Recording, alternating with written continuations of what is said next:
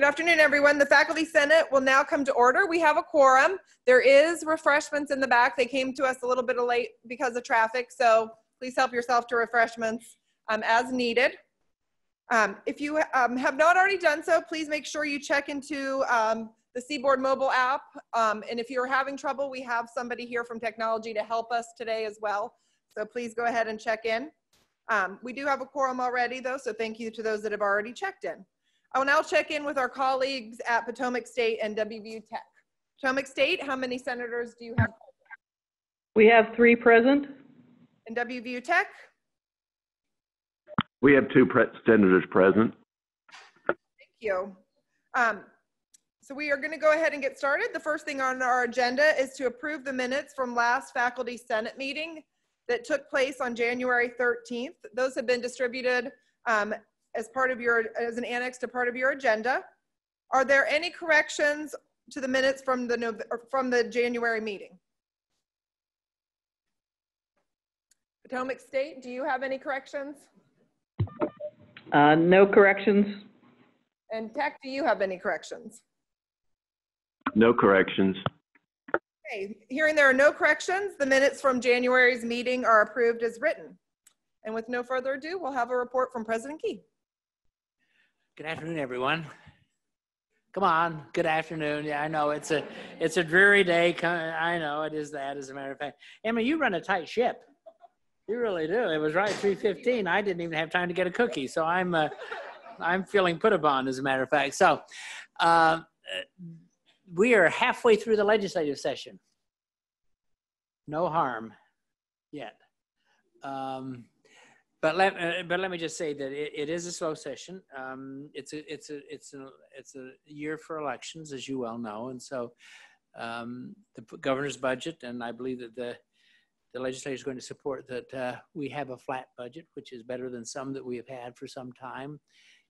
Continue to give us some flexibility. One of the things that we have been working on, which we worked on through this Blue Ribbon Commission last year, and now this year, is developing a real funding formula for stability of our institution. And we now have significant support for that, which is something, David, as you know, which is something that we wanted to do for some time. It's been, and it will differentiate among institutions, and it will also be helpful for performance. So we think it's important for, if we perform well, to get rewarded for doing so. So those are 2 things that we think are enormously important, and we're grateful for that. And I know the provost will have a number of things to talk about, but I wanted to make certain that you knew that. In addition, I will say that, we had the campus carry bill last year. I think that we feel that it is not going to, it has been introduced, but we do not believe there's a lot of political support for it. So we think that we're in good shape this year. And in fact, I think it's lost a lot of steam as it has nationally at this point. So we're grateful for that. And then just in terms of general issues at the university, I'll just say that one of the things I want to have all of you think about, which is something that I'm trying to think about a lot, and that is what I would call how do we look at the world in 20 years? I know that sounds a little exotic, but if you think about it, and if it is true that artificial intelligence is going to replace a lot of us, and I'm not being facetious about that, they estimate up to, in the next 15 years, up to about 80% of the jobs will be replaced by artificial intelligence. And the question is, are we training people for obsolescence? And what are we doing to make certain that we are very creative, that universities are places in which we are on the front end of ideas rather than trying to respond to what is happening. Many of you know I don't believe in strategic planning, because I think by the time we plan, we've lost. I think that we have to be very action-oriented, and I'm certain that the provost will talk a little bit more about that. But I just want to challenge you in sort of a dreary day, because I'm not gloomy at all, but I do want to challenge all of us to think about what will the world look like in 15, 20 years, and how do we think about the world now as it will be then, and how do we then restructure the university to be compatible with that. And I think that that's an important question for all of us. Saying that, I'm really open for questions today. Any questions? I am grateful for no questions. No. Oh, yeah. What about my friends in our two institutions? Any questions? No, sir. Thank you very much. So appropriately ignored. Then. I have a question. Yes.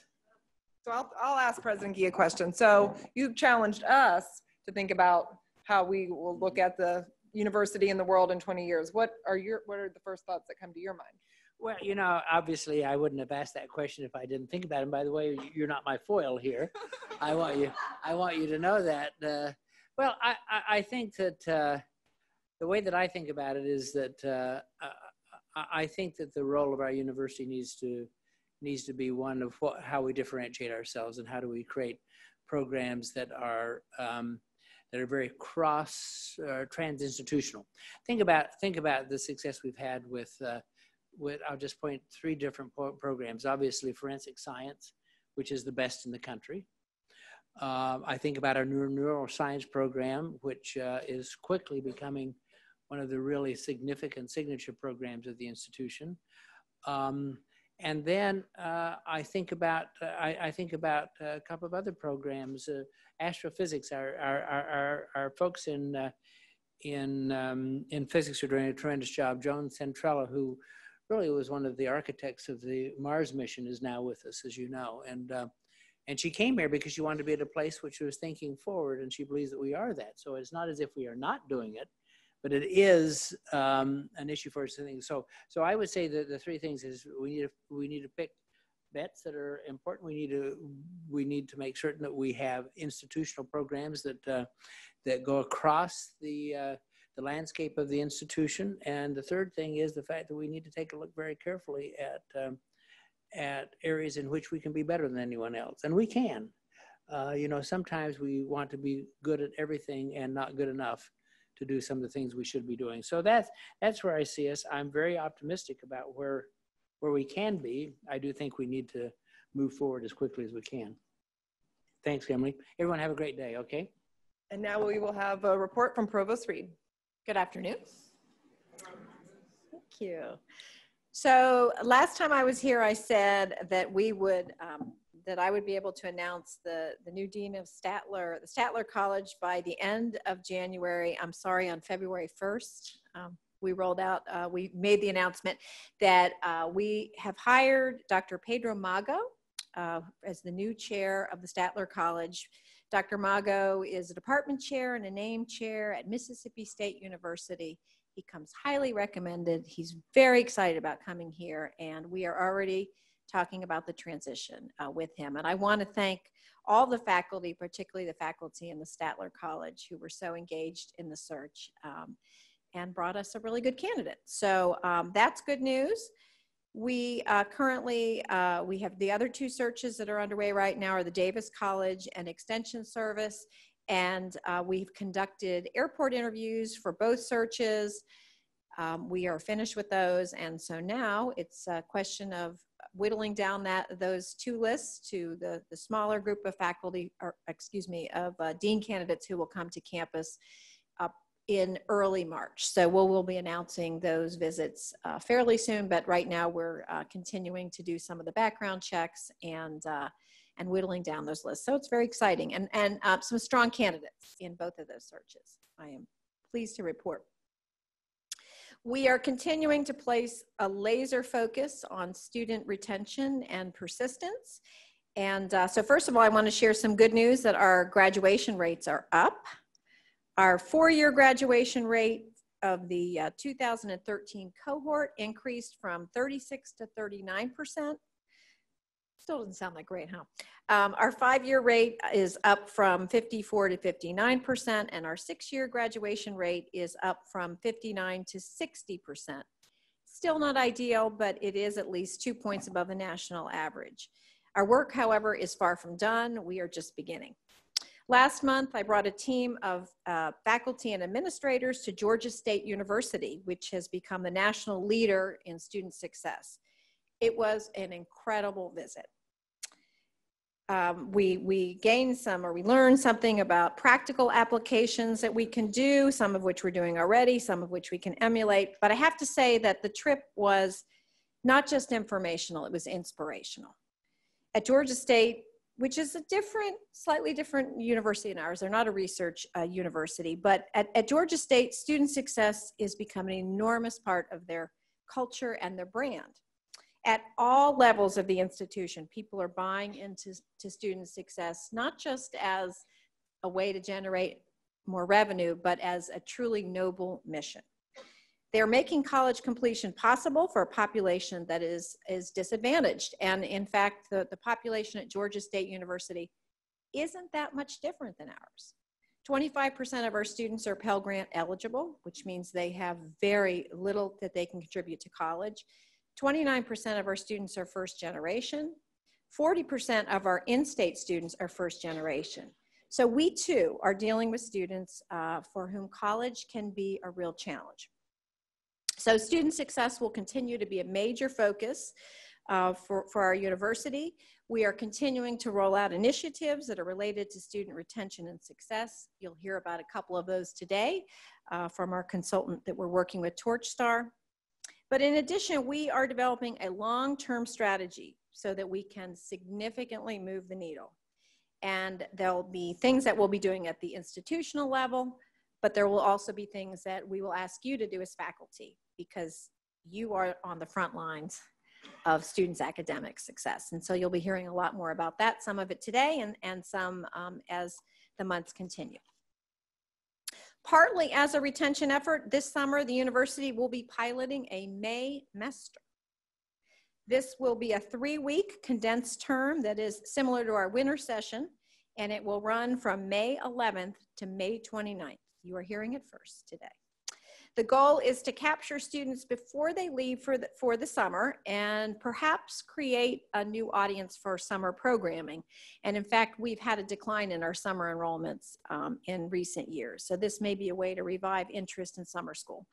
And we think it might be more attractive to faculty because it is a shorter term and it would leave open for some of you the rest of the summer. As with the winter session, we plan to charge a flat tuition rate that will make it more attractive and affordable for students. But I do want to tell you this is just a pilot. We are going to start out with a small cohort of 10 courses, and we want to test the model to see how students respond to it, and if it's successful, then we can scale it up. And we know we've been very successful with our winter session in terms of students' interest and enrollment. In a continued effort to reward and recognize faculty who have alternative assignments, we are putting forth a proposal to the Board of Governors this month for changes to Rules 4.2 and 4.7. The modification to BOG Rule 4.2 would allow deans and chairs to offer service track faculty, formerly called clinical faculty, the same 3, 6, and 9-year contracts that currently exist for teaching faculty. This modification is important because as it currently stands, service professors are given just 1-year contracts, regardless of their performance or regardless of their length of service to the institution. Once service track faculty are granted longer contracts, they should also be affected by BOG Rule 4.7, which is refers to reduction in force. When a faculty member has a contract that is granted yearly, they don't need to be covered by BOG 4.7, but once they receive longer contracts, they move into the same category as tenured, tenure track, and teaching faculty, which means they too will be affected by a reduction in force should that ever come to pass. So the modification to BOG Rule 4.7 adds service professors to that list of faculty who will be affected. And so we'll be presenting it to the Board of Governors at the end of the month, and then it will go through the process for public comment and so on. In the next week or so, you will also be hearing about a new pilot program to enhance faculty diversity. The Provost's office will be providing seed money to hire up to 4 new faculty of color this year, ideally an additional 4 next year and 4 more after that, so a total of 12 faculty positions. Which is a small pilot. We will be providing 3 years of salary support up to $75,000 for each of those hires. In addition, we will be rolling out an accelerated hiring process that will enable colleges and departments to target specific candidates who fill a need in that unit. And we just shared a draft of this to our deans, and we expect to be sharing this with the wider campus in the next week or two.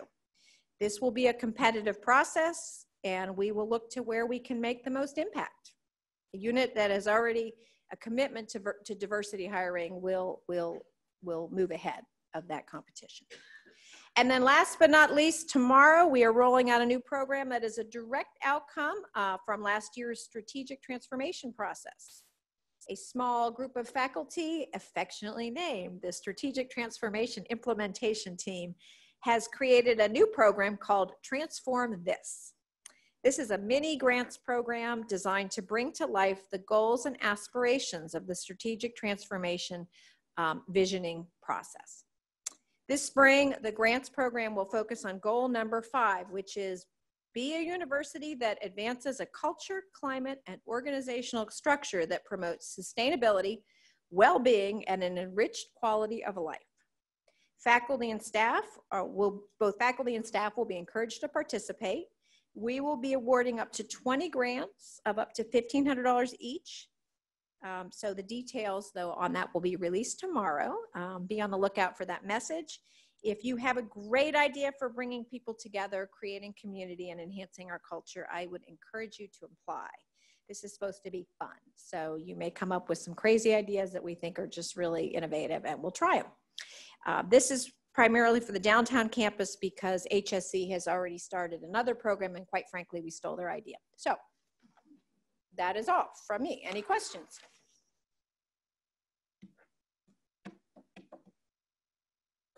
Any questions from our friends at Potomac State and at Tech?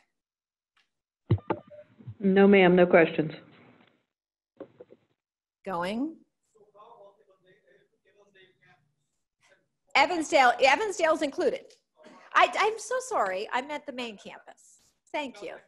No, absolutely not. I'm so sorry. Thanks for clarifying. It's the main campus, just not health sciences. Thank you. Anything else? Going, gone.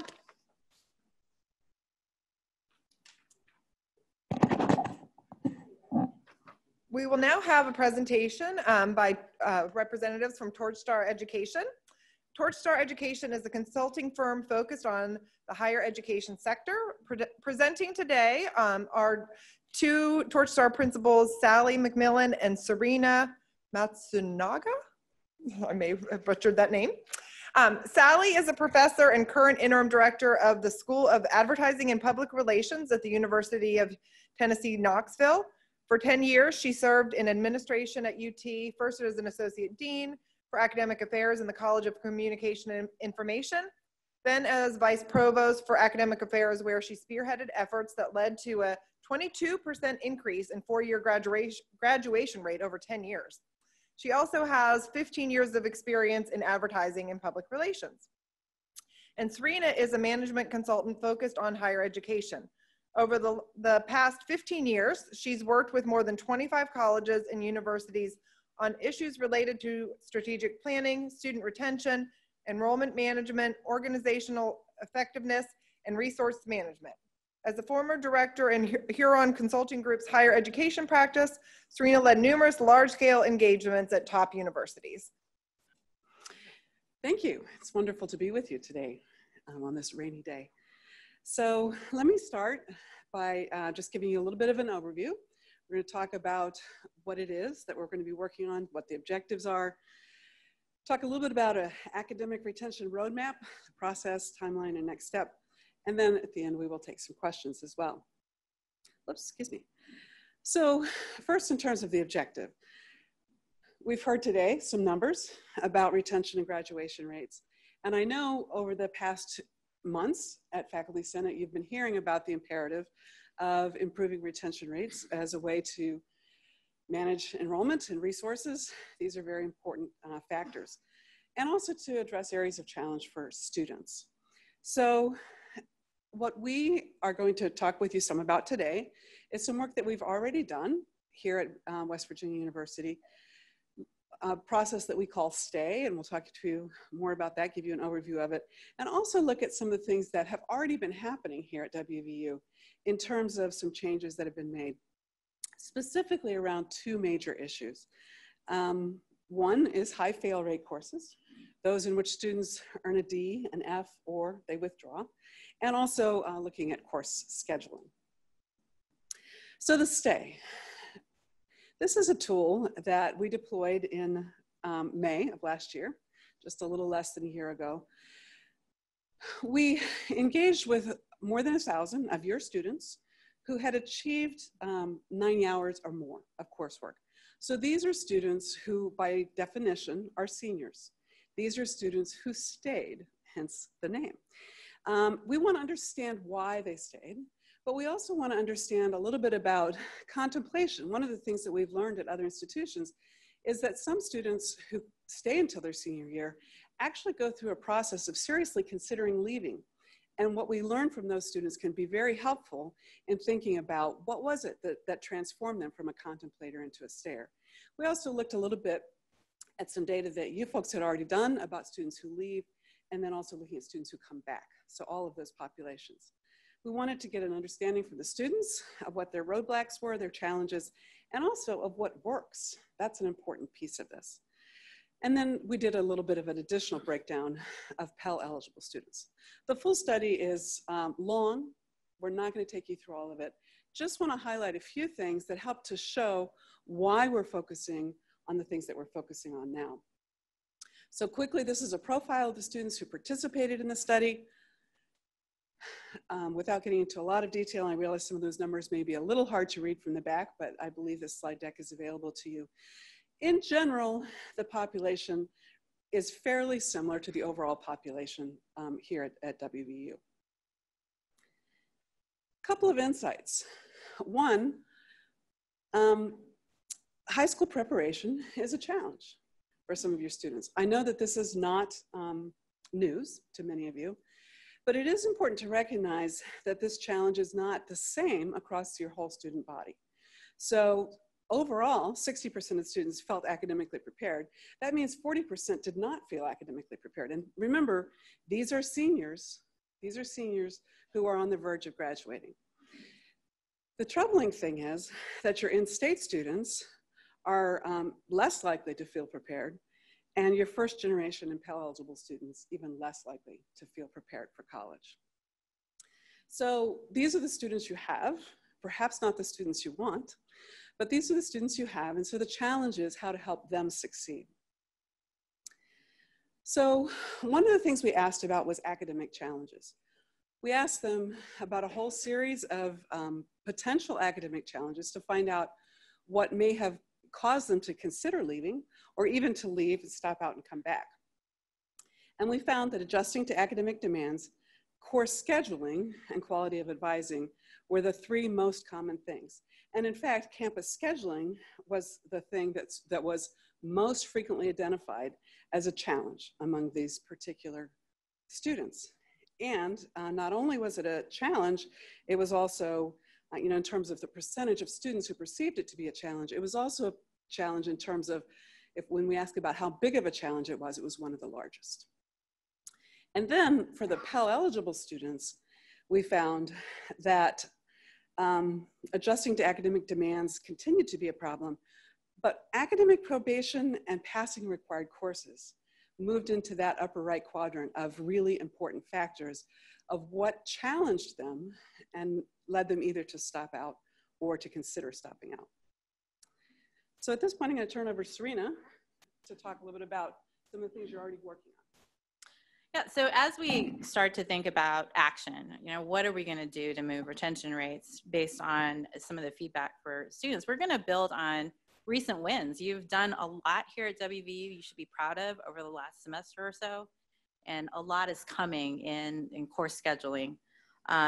Let me tell you a little bit about the team we're working with. So it's led by Evan Witters and Joe Seaman. We're working with Kimberly Barnes, Natalie Singh Corcoran, Rebel Smith, and Valerie Lassender. And we also have Liz Reynolds joining the team. So as you can see, it's a team that is focused on folks who are really active in doing the work here at WVU. So we're working with your academic leadership and those in the trenches and in the front lines of course scheduling and some of this DFW activity. But to be, and under their leadership, already you've seen some changes. So there's been a change in the repeat policy. So previously students could repeat unlimited times, and now you have contained that to repeating only 3 times. That's going to be a significant win in course availability down the line. You've decoupled lectures and labs in biology and chemistry. That should lead to more seats. You've done midterm grades and progress reporting, and sometimes this is rather controversial to get started to implement, and you've done it really well. So what we're going to do is start to move on these wins that have already been implemented here at WVU. We're not stopping there, though. This team has already teed up some action for fall 2020 and beyond. So thinking about registration, so preventing registration of multiple sections of the same course. Again, creating more seats down the line. STEM schedule, so thinking through a course schedule for math, chemistry, and biology to help schedule some of the major courses that depend on these 3 courses. Guided pathways, so thinking about how to progress in a major. May not be your first choice of major, but what are the options within sort of family of majors? Tutoring upgrades, an academic support council to advise on improvements in the approach to tutoring, and then starting to think through registration waitlists. And this is going to start in fall. It's not necessarily going to be implemented in fall, but how do you start to automate the process of letting students know when seats are available? Again, this is a lot of activity, and we can credit Valerie and her team for getting the analysis and the activity as a foundation to move forward. So again, these are the things that have already been done and already planned. Where we want to go from here is, well, let me just go back and say that based on this, again, more seats available in high demand courses addressing the top challenge that students say was an academic roadblocks or the course scheduling availability of courses. But now you have new opportunities for intervention and proactive advising because you have more midterm grades, you have more sort of progress reporting, and some of the guided pathways work is going to allow the advisors to help students along, especially early on in their career. So where we want to go here is we're going to start to take a look not only at the course scheduling data that you've already looked at, but we're going to look at your DFW data and start to prioritize where the areas of high impact are. You know, what are the courses that are causing some bottlenecks and roadblocks? And again, there's no easy solution here. We recognize that you have done a lot of work here, and we're not trying to duplicate this work. We're trying to, again, build on what you've done in course scheduling and start to bring this together with DFWs to start to think about the academic roadmap more systemically. We're going to incorporate some of the students' perspective, the voices that we heard from the students about where their challenges are. And then we're going to do a profile of case studies from peers. So we're not going to look at aspirational institutions only, but some of the peers that are relatively similar, comparable to your student profile and some of the outcomes to say, okay, these are the things that are happening within the discipline and in higher education on DFW courses and course scheduling. Not necessarily borrowing from others, but to say, these are things to think about. And so once we get this sort of profile together of where we should focus, of what the students are saying and what others are doing, we're gonna come together and build a roadmap that will allow for consistency. Because this is an overnight change. There's not a lot of silver bullets here. And so what we'll do is we'll bring the deans, department heads, and faculty together to collectively develop an action plan and start to think about a longer term timeline, because frequent changes sometimes can lead to change fatigue. And I'm sure some of you have already experienced this. So how can we develop a course over multi-years to address these issues, and then start to think about implementation and how to really start to have some discipline around communication and measuring success to support this effort. So again, we're introducing this process. We will be back in the April-May timeframe with more substance for you. But we wanted to let you know that this is going on and who's involved in case you have some ideas.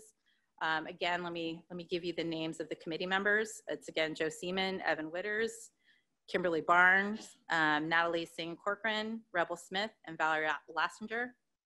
And from February to April, we will be sort of doing the data review, the case studies, and integrating the student perspectives.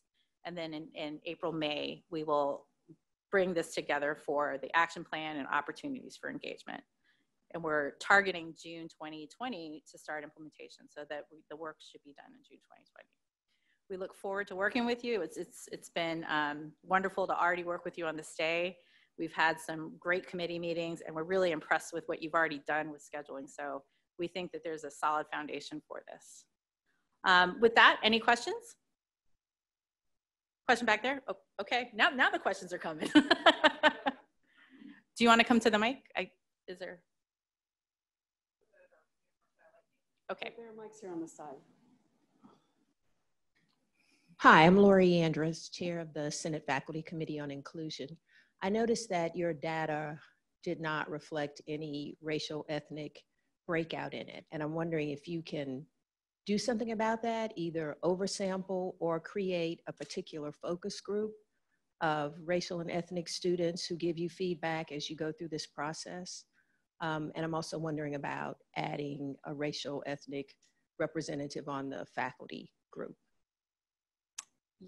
Yes, so I think that what we have is a data set that we can do some of that segmenting.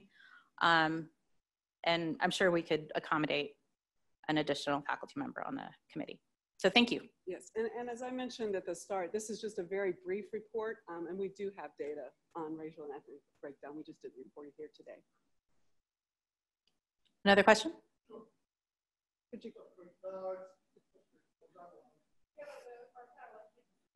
Okay.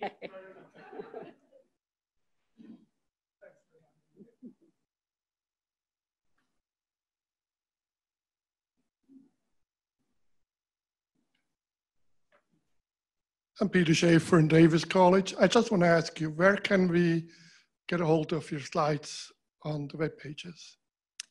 We presented in the fall, so I think we could post that, the presentation.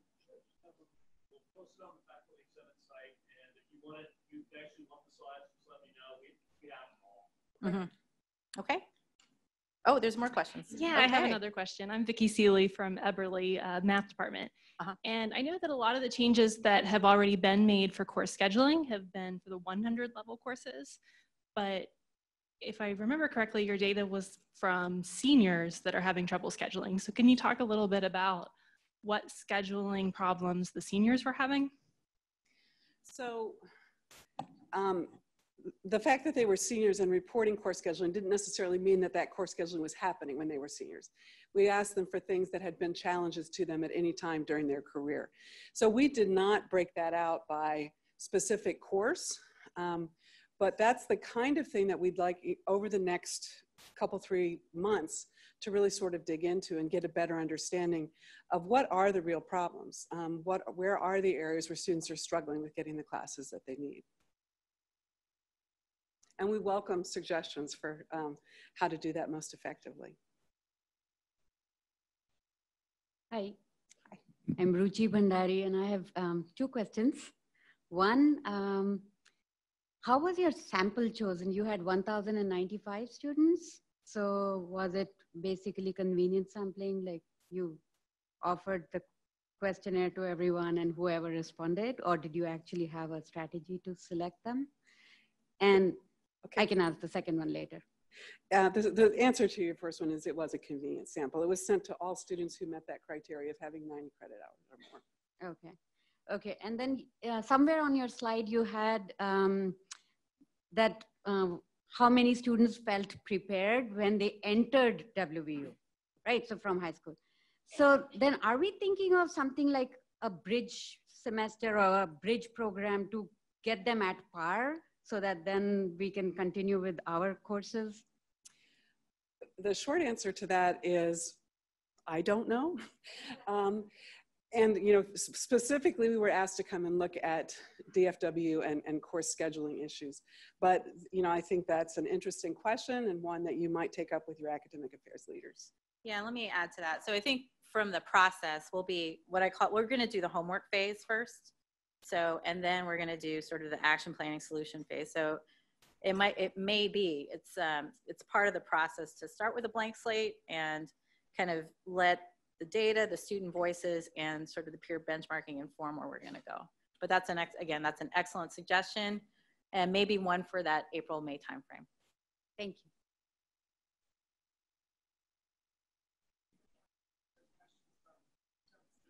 I think, okay, we have one more, and then if there's questions from Potomac State or Tech, please let us know. Hi, Vijay from Statler College.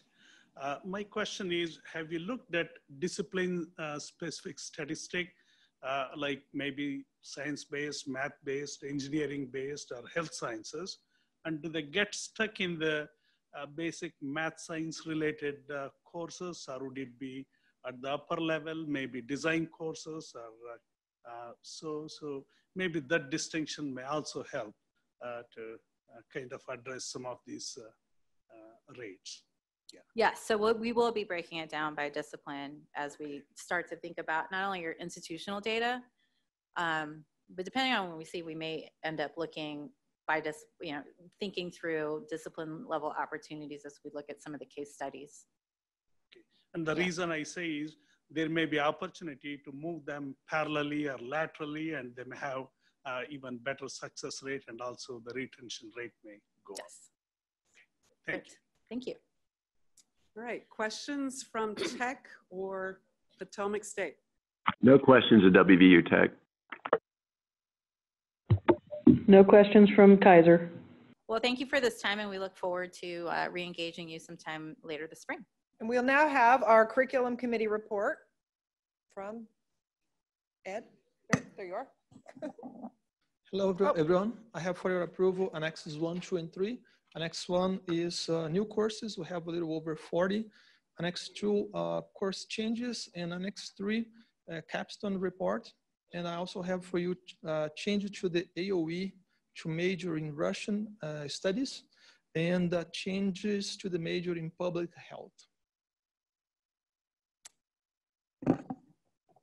Are there any questions or points of discussion for Ed and the curriculum committee? Okay. From Potomac State or Tech? No. All right, so we have 5 approval items. So we're going to combine all the approval items into a single votable item unless there are any objections to doing so. Okay, all those in favor of approving the annexes 1 through 3 and the changes to the major in public health and the change of AOE to a major in Russian studies, please say aye. Those opposed, please say no. Potomac State? Potomac State, 4 aye. And Tech? WVU Tech, 2 ayes. The ayes have it, and annexes 1 through 3 and the changes in the major of public health and the change of AOE to major in Russian studies are approved. And I skipped an agenda item. Was getting a little anxious to get through, but so I'm going to be really brief, and so I skipped my report to you all. I'm going to be very brief because we do have a full agenda, so I was getting ahead of myself. Last week, you should have received an email from the provost office soliciting your feedback related to e-news and WVU Weekly. UR reached out to me and just wanted me to encourage you to please complete that short Qualtrics survey related to e-news and WVU Weekly so they can improve or change it to meet our needs as faculty and staff. At our March Faculty Senate meeting, we will have a presentation from BJ Davison from the foundation. In addition, at the March meeting, we will also be taking nominations for Faculty Senate Chair-elect. This is also the year that that person who will be elected will also serve on the Board of Governors in 2022 and 2023. So given that, does anybody have any questions for me? Right, and then Leslie with Jeffco report. We have no report for this month. Sorry, very odd to have a question on a non-item, but I do have a question from Eberly, Brett McCusker, Eberly College. So we have informally heard that there's a task force that has been formed on this issue. Is that A, is that correct? And then B, how's that formed? And C, can faculty have input into that? So I am going to call up Evan Witters to answer that very insightful question. So the question was, you heard there was a task force, and what was the exact question? I apologize. So is there a task force on this? Who comprises it? How is the task force formed? And then what's the process for faculty, general faculty input into the task force, if there is a task force? Okay, great question. So the Jeff Task Force, we formed it because there was, well, we wanted more Jeff, general education is such a big project. We really wanted more input from different areas of the university. So when we started the task force, we looked for representation from every academic unit, and not little unit, but larger unit, college, school, in the university. Also, we needed representation from financial aid. We needed representation for the registrar, people on the implementation end of the project. And then we also added some faculty senate representation, student government representation. So what we've ended up with is about 30 members on the task force, most of which 2/3 about are faculty. The faculty were nominated by their academic deans or their deans, their unit deans. Let's see, that got one. Will there be comment period for faculty? Was that another one? Absolutely. This will come through Senate. The whole process will come through Senate. We will have Senate, vote on their approval of the process. So yeah, it's not anything that we're, intending to do without having full input from as many faculty as we can get. We'll also have a comment section and then have people, put in whatever their thoughts are on the process. Yes. Am I forgetting someone? Chairs. Chairs. Oh, yeah. What about chairs? Oh, who the chairs are? I'm a chair. Paul's a chair, and Dave. Dave, you here? Dave's a chair. So that's Dave Hauser. Sorry, Dave Hauser's the chair. That's the co-chair setup for it. But then, as I said, there's 27 other people who are on the committee task force. So what's the charge of the task force? The exact charge was sent to the prospective members, but basically it had to do with looking at Gen Ed in terms of, what would best serve students. One of the big impetus for this movement is to get Gen Ed more in place with where we're going with Title IV and financial aid compliance. So we really want Gen Ed to be something that students are able to participate in while having those credits paid for by financial aid and the promise. Now, it's not that they wouldn't have paid for Gen Ed in the first place, but we're really looking for an inclusive Gen Ed that will allow people to do other things like study abroad, have an internship, learn a foreign language, and if they choose to have those paid for federal aid, if possible. We haven't had the federal aid discussion yet, but it's clear that there'll be new challenges to making sure that students have all their credits covered by federal and state aid. And we really want to make sure that Gen Ed meshes not only with that, but also that you can continue to have the same sort of curriculum that you have now, but also make sure that students are getting as many credits as possible covered by financial aid. Chris? Thanks, Evan. Chris Pline, Eberly College. A question that's come to me as a senator is, what is the timeline of the task force and its work? Oh, what a great question. I don't know exactly. It's a 30-person task force, which I hesitate to say may not move all that quickly. The idea here is really to be more inclusive than to worry about setting a strict timeline. We want to make sure that we have a final product that everyone can live with. Really more concerned with that than getting it through speedy. I mean, that changing Gen Ed is really like turning a battleship, right? It takes a while. You have to get a lot of buy-in. We want to make sure we have all that before we go forward with it. So, if I had to guess, it's definitely not this year. It's probably not next year. So maybe we're looking at fall 22. That would be probably the time frame we'll be looking at. This isn't anything I think any of us want to rush. Any other questions? So you'll be hearing a lot more about this. As I said, we're trying to build as inclusive process as possible. A lot of people on the committee. This will be out in the open and you'll be hearing about it a lot as we move forward. We do want to have all the major stakeholders involved in how this turns out.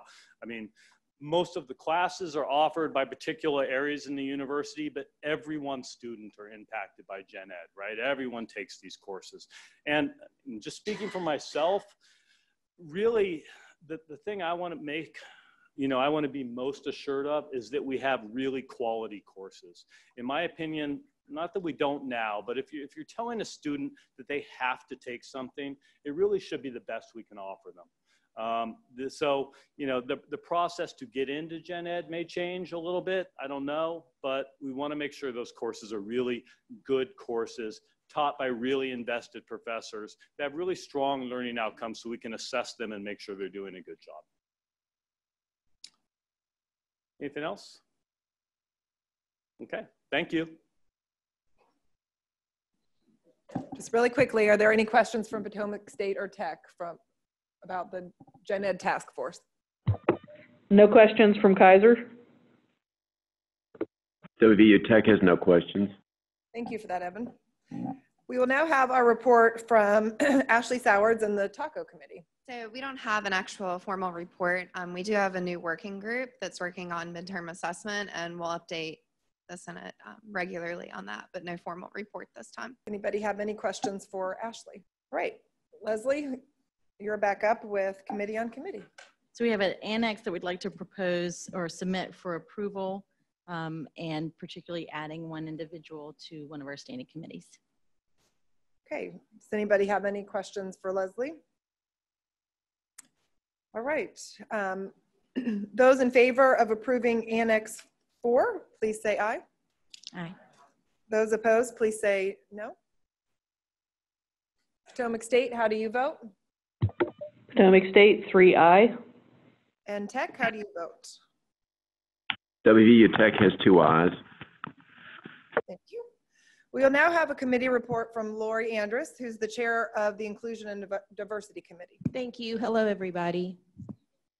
Before I get started, I wanted to recognize the Provost's office for the announcement today on the hiring of the faculty of color. It seems like it's a really great initiative, and we're looking forward to learning more about it. Thank you very much. You had several annexes to look at.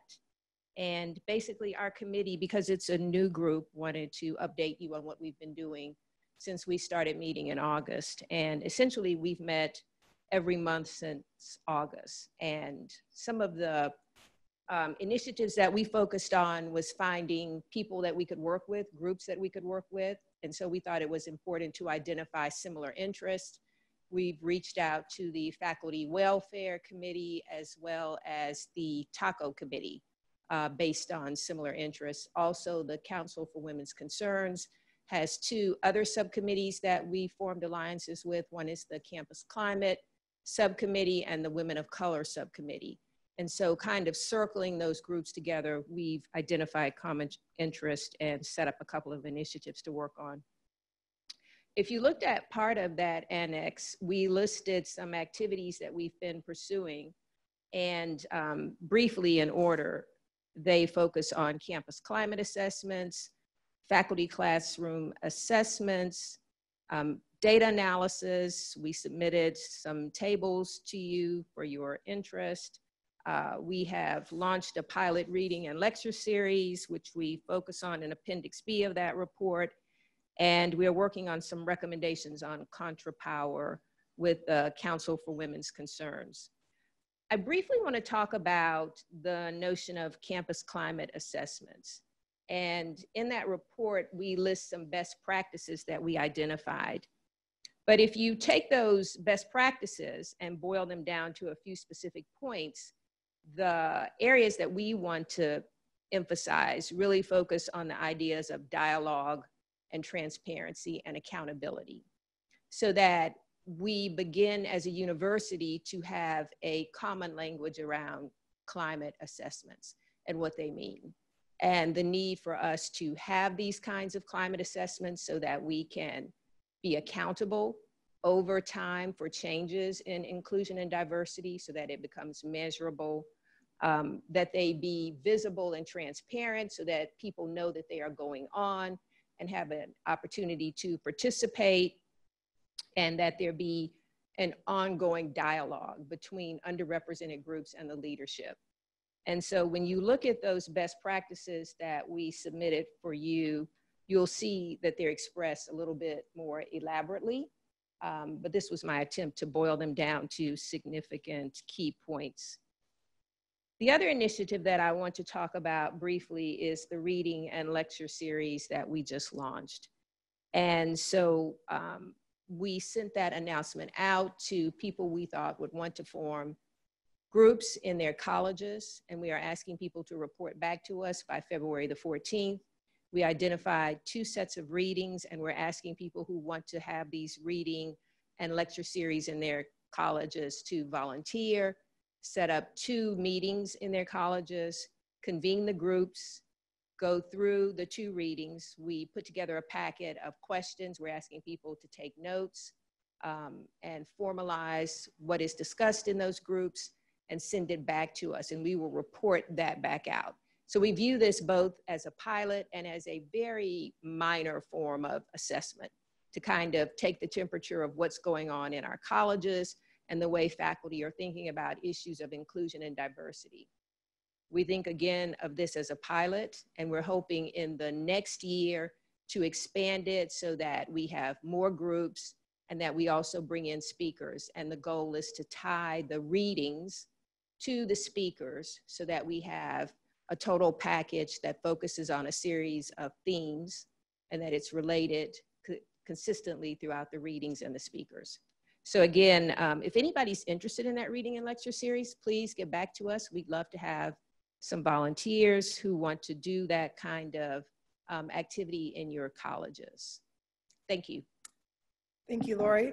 So annexes 5 and 6 are filed. Our committee reports will be approved at the end of the year when they're in their final format. And now we will have a report from Roy Nutter, our representative to state government.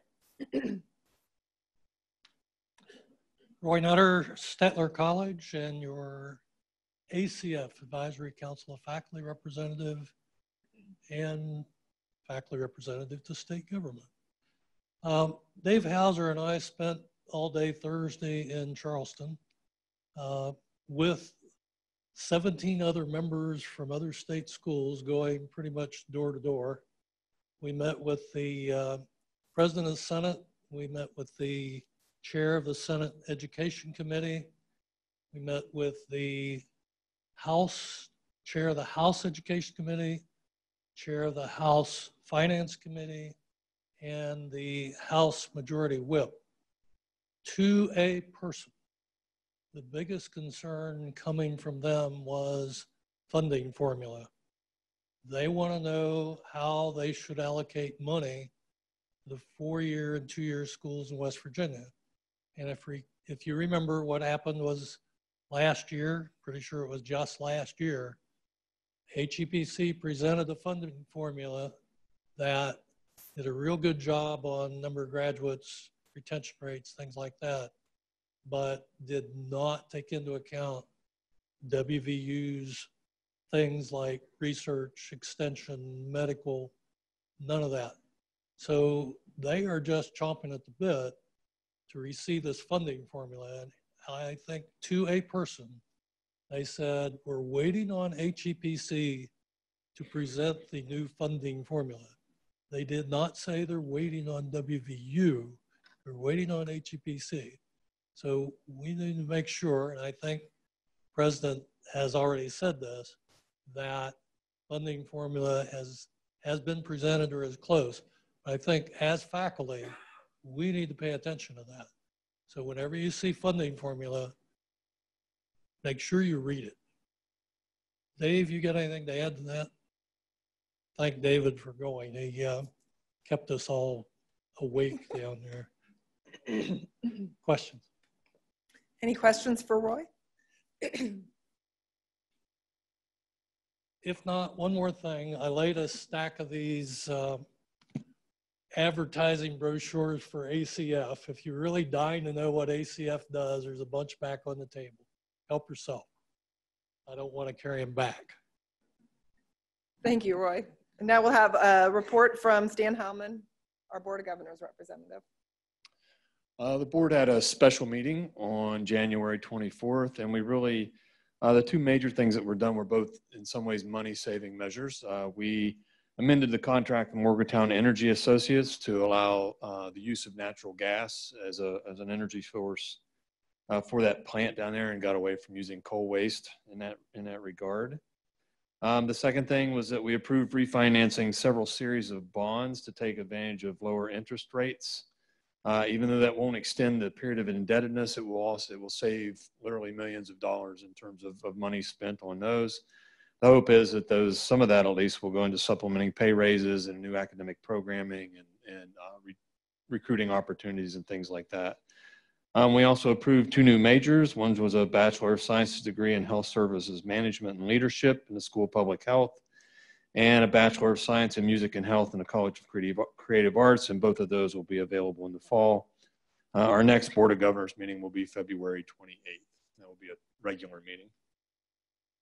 Thank you. Stan, does anybody have any questions for Stan? Great. All right, we will now have a discussion item. Presha Niedermeyer, the Associate Provost for Academic Personnel, is here to discuss the new changes to the Board of Governors rules, which Provost Reed mentioned in her report to us. That's okay.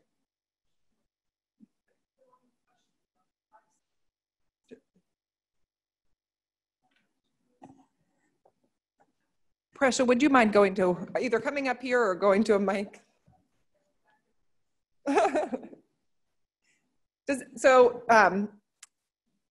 Does anyone have any questions related to the Board of Governors Rule 4.2 or 4.7 that Provost Reed mentioned in her report to us earlier? Thank you. All right. Tech or Potomac State, do you have any questions? No questions from Potomac State.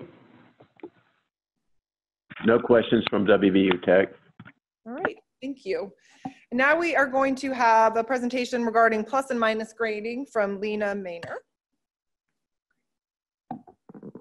Okay, so my name's Lena Maynor, and I was Faculty Senate Chair in the 2016-17 year. This is going to feel very familiar. That year, we looked at plus minus grading as a small work group based on a request originally made by the Student Government Association. In 2017, Faculty Senate recommended using plus minus grading as part of GPA calculation. And with that recommendation, recommended an implementation date of 2021 because of technology changes that were going to have to be required to move forward with that, as well as to allow all the students who are currently here to graduate, because if we go to plus minus grading, it's an all or nothing switch. And so there was going to be a situation where at one point we were going to calculate pluses and minuses, and everything moving forward would be calculated that way, and everything previously assigned would not be calculated with the new type of calculation. This is some estimated aggregate impact information. This is based on fall semester 2018 and is also based on the assumption that grading patterns would stay as they are now. So the same number of pluses and minuses now versus what it would be in the future. So you can see that the average overall GPA does not change very much in that proposed model, and neither does the median GPA. Based on that same data, it's estimated that GPA would not change for about 55% of students. 13% would see a GPA increase, and 32% would see their GPA decrease. If you look at that, almost a third of students who are going to have the GPA decrease, so that's what the table is. The table is that third of students who are going to see their GPA decrease. There are some threshold points that some of those students will drop below. So 7% of that cohort, which is a little over 400 students, would no longer be eligible for the Promise Scholarship. Probably worth noting that we would be the only school in West Virginia grading on a plus-minus scale. So at another public school, student with the same grade history would qualify for the promise. 3% or 180 students would lose Title IX financial aid eligibility and would be placed on university suspension. It would also impact any other university or foundation scholarships that have threshold marks. Student government has rescinded their request and would actually strongly like to see us not do this. The other thing to consider, and one of the reasons for the 4-year lag time, was the complexity of implementation. We now have new initiatives such as the course scheduling that you just heard the presentation about, and some things related to degree pursuant courses and Title IV aid that would have to take a back seat in order to let the technology changes happen for moving forward with plus-minus grading. So I think you know where I'm going with this. So the decision's been made not to move forward with plus-minus grading in 2021. And with that, I am happy to take questions. Are there any questions from Tech or Potomac State? No questions. WVU Tech has no questions. So, hi, Lisa DiBartolomeo, Eberly College. Basically, this is to fix the mistake that we made a few years ago. I think a lot of us said, oh, the student government wants us to do this, we should do this, without necessarily thinking of the long-term consequences. And once it became clear that this would actually hurt a significant portion of our students, we had a rethink.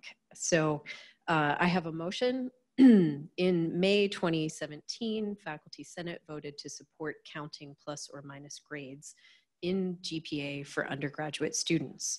In light of the fact that Student Government Association has withdrawn its original support for the proposal to count plus or minus grades in the GPA for undergraduate students, and in light of the new information shared by the Provost's office concerning the detrimental effects of counting plus or minus grades in the GPA for many of our students, Faculty Senate rescinds its vote as reported in May 2017. And I will need a second. We have a second. All those in favor? Discussion. Oh, discussion. Are there any questions or points of discussion for Lisa's motion, who has had a second from Scott?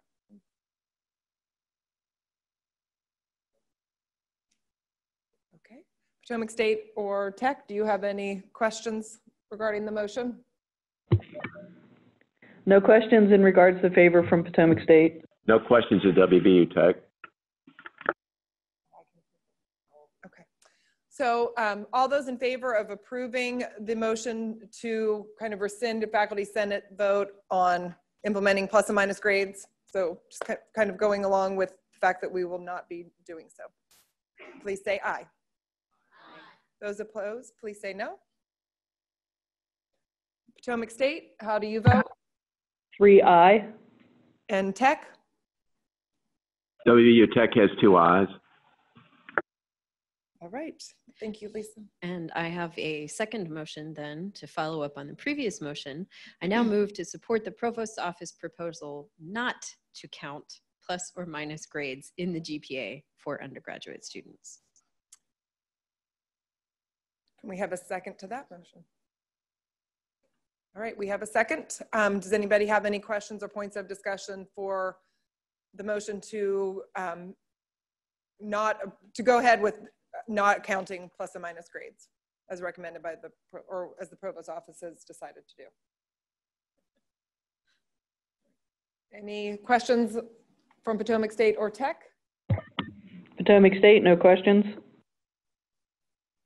WVU Tech has no questions.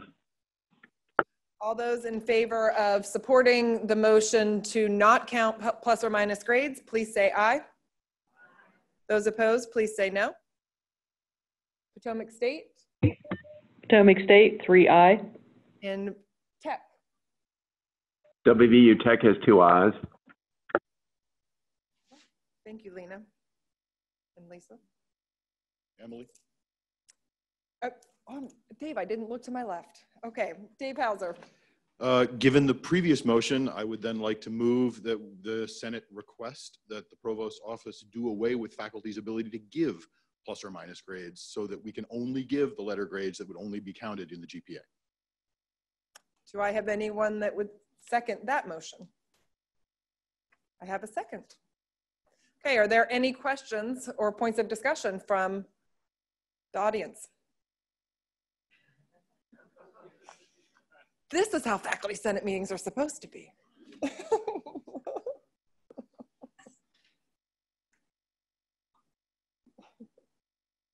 So what's that saying? You open one can of worms, you close another can. Dave, you just opened another can of worms.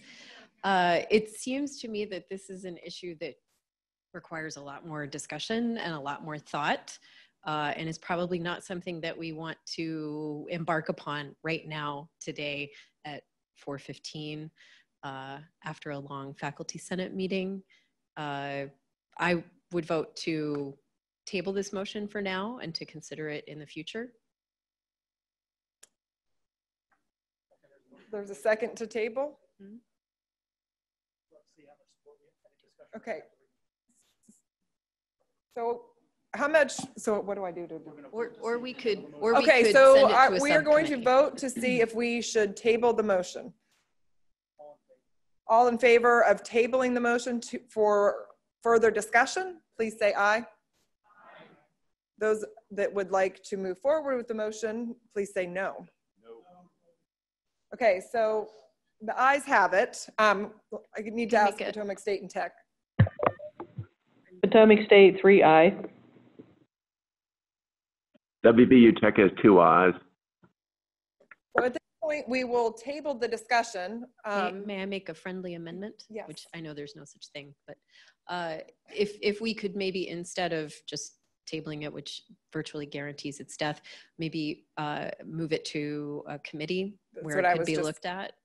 Just going to suggest. Or... So, Lena, you all had, did you guys have a ad hoc committee that looked at plus minus grading?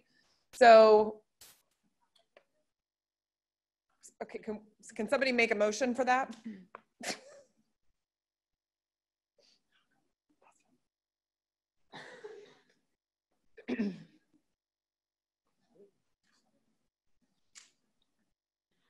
I move that TACO investigate the faculty's ability to do away with plus minus grades. We have a motion or a second for that. All right, all those in favor, handing over the plus and minus, elimination of plus and minus grades over to the discussion for the elimination of plus and minus grades over to TACO, please say, if those in favor, please say aye. Those opposed, please say no. There's one no. And the Potomac State? 3 aye to move to TACO. And Tech? WVU Tech has 2 ayes.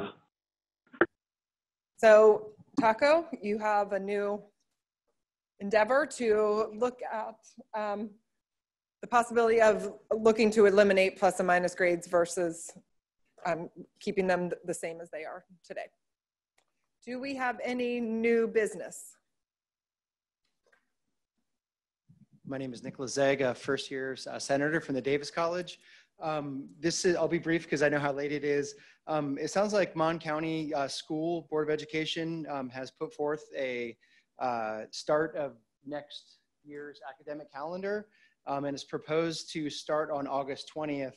And WVU starts its fall semester on August 19th, and summer camps within the community end on the 14th, when many of us are starting for, getting together our fall classes. And so several faculty from the Davis College have expressed concern about the lack of coordination between WVU and the Mon County school system.